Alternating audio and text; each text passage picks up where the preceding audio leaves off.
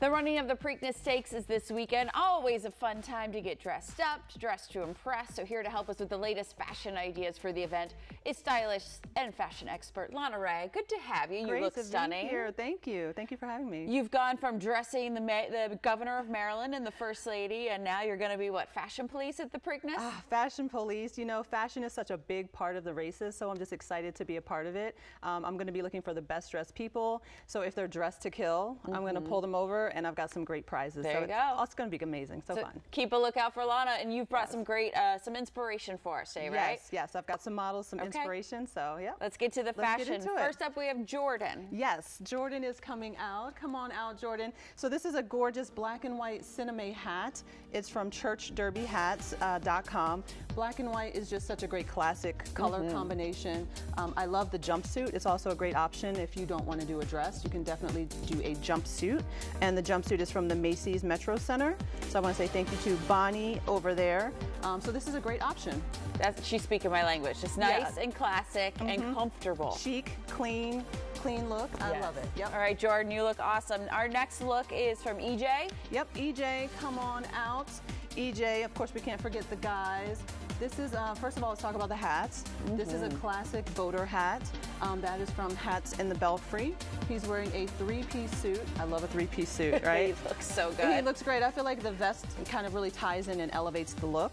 And definitely plays into the Preakness vibe. So very clean look, very classic Preakness look. Can't forget the bow tie or the pocket square, right? And the details, so important. Yeah, those details. Yep. All right, EJ, you look handsome. Thank you. Next up, we have Deanna. Yes, Deanna, come on out. Wow. Woo! This hat reminds me of fire, right? The reds and the oranges, it's such a statement piece. Preakness is definitely the place, if you want to go bold and big, that's the place to do it, right? So the hat, again, Church Derby Hats.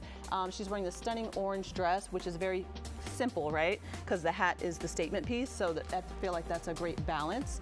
That's from the Macy's Metro Center. And then if we look at her shoes, she's got on those amazing red shoes. And can you turn to the side? Let's look at your heel. The block heel. Do not wear stilettos, right? No, yes, no stilettos. You'll be sinking into the ground. Exactly. We'll be able to find you, though, because we'll have a little trail along the way, but definitely a block heel, so that is Deanna. I love how that hat is just, it's like gracing your shoulders just perfectly. It's so amazing. Deanna, you look amazing. Gorgeous, gorgeous. Okay, next up we have Marie. Marie is coming on out, and she is wearing on her head, this is a hat nader, so if you don't know what that is, it's a hat, but it has a headband or an elastic band. But it's a hat.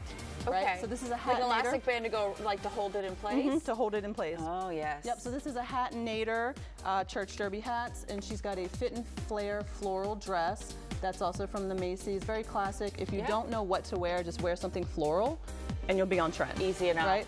And I love the crisscross neckline that she has there. Yep, very gorgeous. So that is Marie. Marie, you look awesome. And then another gentleman for the day, Justin. Justin is coming on out, and when you see his look, a lot of guys go for patterns maybe on their shirt or the blazer, but you can do a pattern on your hat. Oh, yes. Right? So that's from Hats in the Belfry. That's a plaid hat. I love that. And he's got the nice pop of color. His outfit is from Macy's Metro Center. I love this look. Very clean, very nice earth tone, but it still gives a Preakness vibe. So I love that. Yeah, like a rust orange kind of look. Yeah. Oh, I like that. It's different. I feel like he would stand out amongst the blues and the blacks. And different, but still on theme. All right, can we get all of our looks out here? We got all five, right? And we got everybody. A little something for everybody. What is your advice for somebody if they're just trying to figure out how to look chic but comfortable? Oh man, well first of all, if you don't have your hat yet, I always tell people to choose your hat first and then build the outfit around it, because you want to make sure you have a hat that you really love. It's going to be your centerpiece, right? If you have the outfit first, then you're going to have a hard time choosing a color or a style. But definitely just go for something comfortable.